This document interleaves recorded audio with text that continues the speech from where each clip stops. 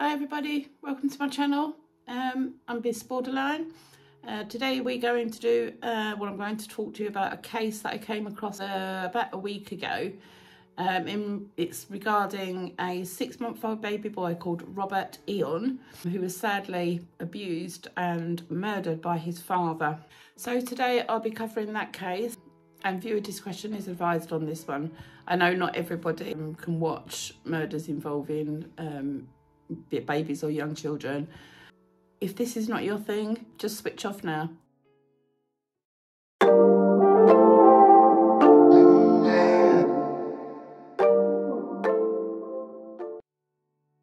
Please excuse my attire today. I've just done a night shift last night, so I apologise if I'm looking a bit rough, but I'm so dedicated, so let's just get on with this, shall we?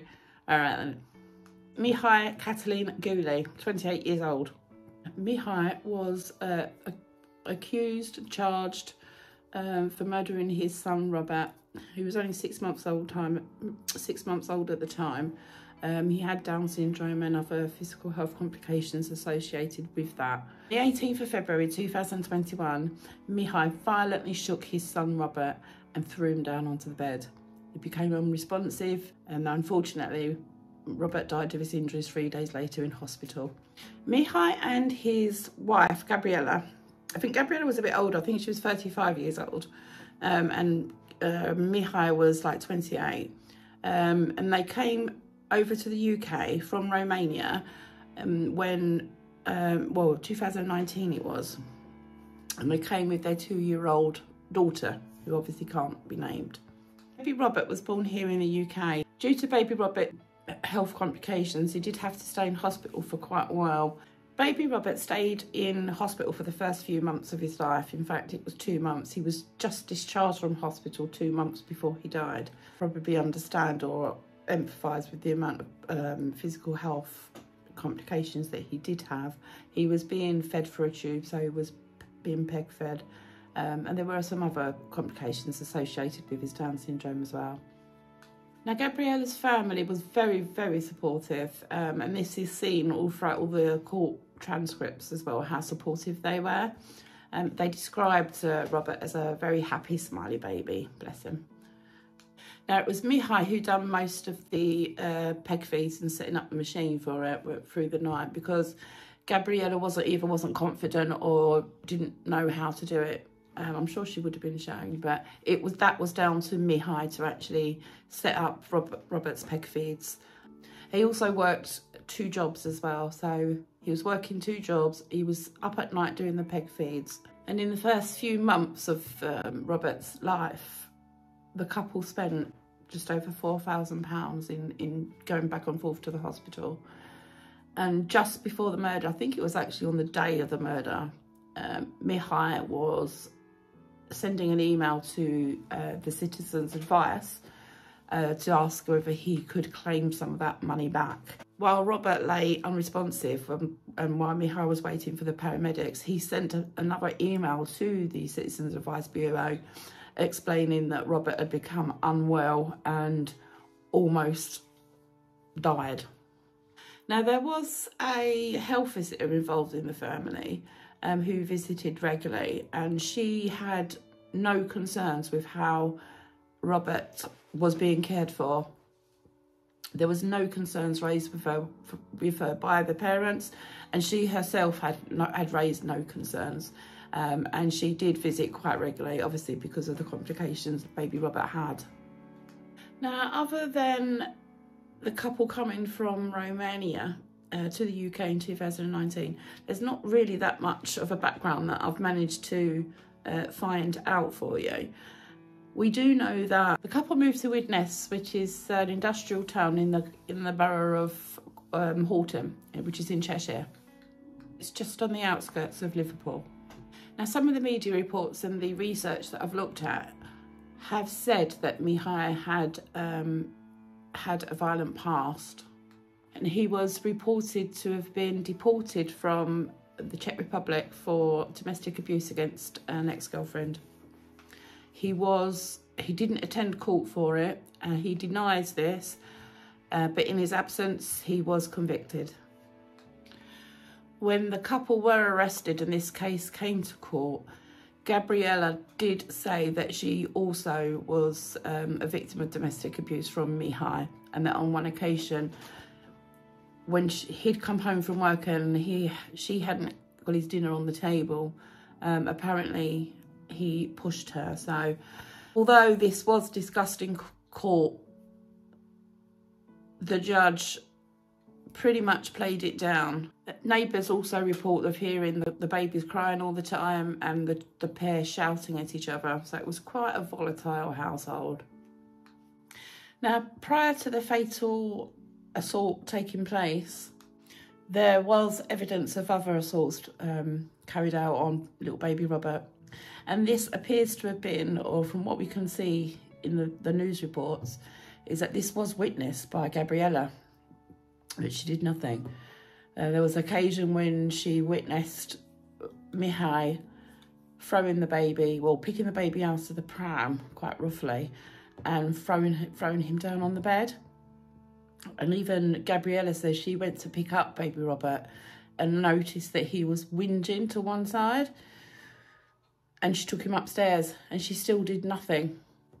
She was seen, or she was noted to have called Mihai's brother to try to get him to see whether he would talk to Mihai about stopping the abuse.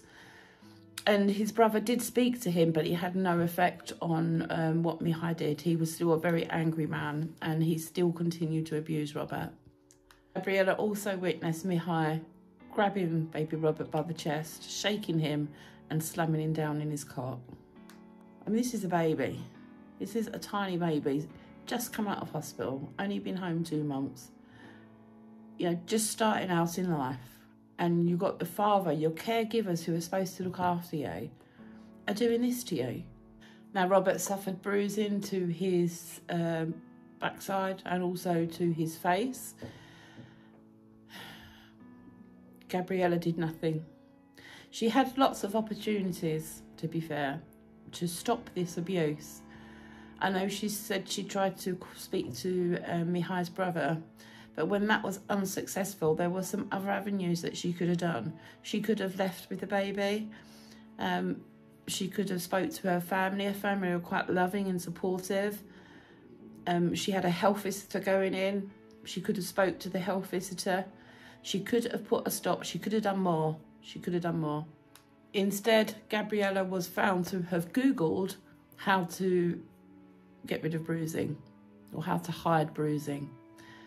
Some of the Google searches she read was covering bruising with toothpaste or rubbing onions on bruising. You've got to bear in mind this is a 6-month-old baby.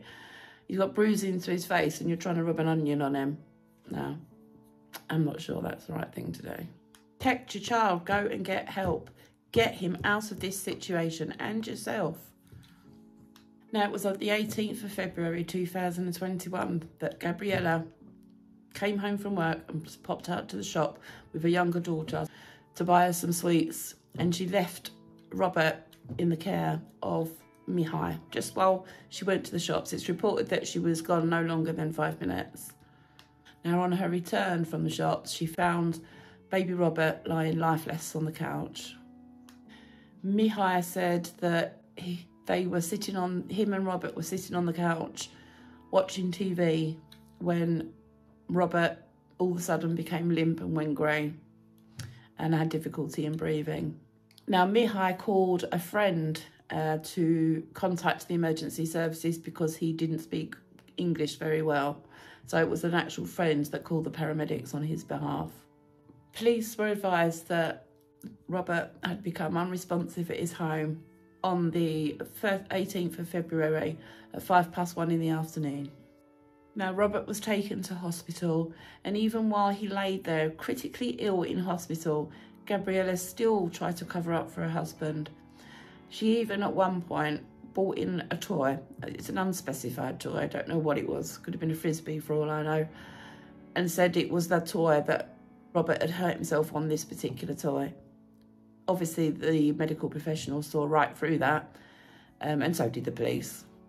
During the time while Robert was in hospital, Gabriella continued to lie. She lied to the police. She lied to the social workers involved. She still denied that Robert had ever been abused and protected her husband. Now, it's very sad that despite all the help from medical professionals at the hospital who were looking after Robert, unfortunately, he died from his injuries on the 21st of February 2021. Mihai and Gabriella were promptly arrested and charged with first-degree murder. Now, the post-mortem showed non-accidental head injuries and some rib fractures. Now, it was also highlighted in the post-mortem that some of the rib fractures were at least 14 days old. So we know this was not an isolated incident. Robert had suffered catastrophic injuries to his head, eyes and spine.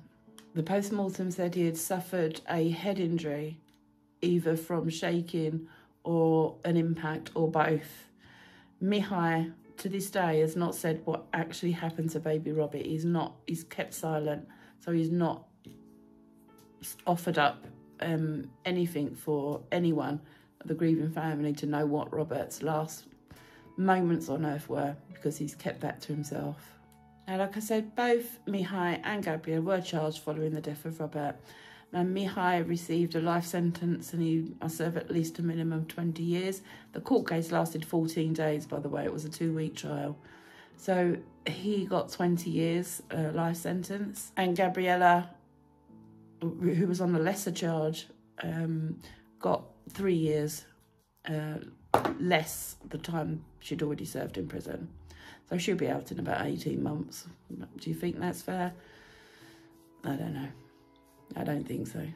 Charlotte Atherton, who was the prosecutor in the case, read out some moving moments and letters from the family. But I mean, they were very supportive and obviously very sad at the loss of this beautiful boy. Mrs. Justice Yip said during the trial that Robert is described as a smiley and a good baby.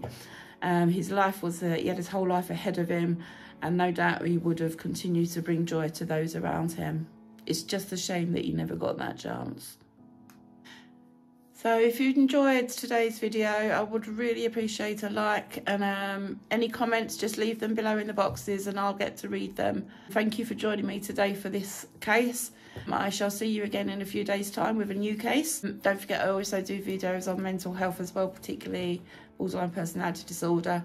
If there's any particular topic you want me to cover in regards to mental health, I'll always do that as well. So if you just let me know by using the comment box. So please like and subscribe if you've enjoyed today's video, and thanks for watching. You take care now. Bye.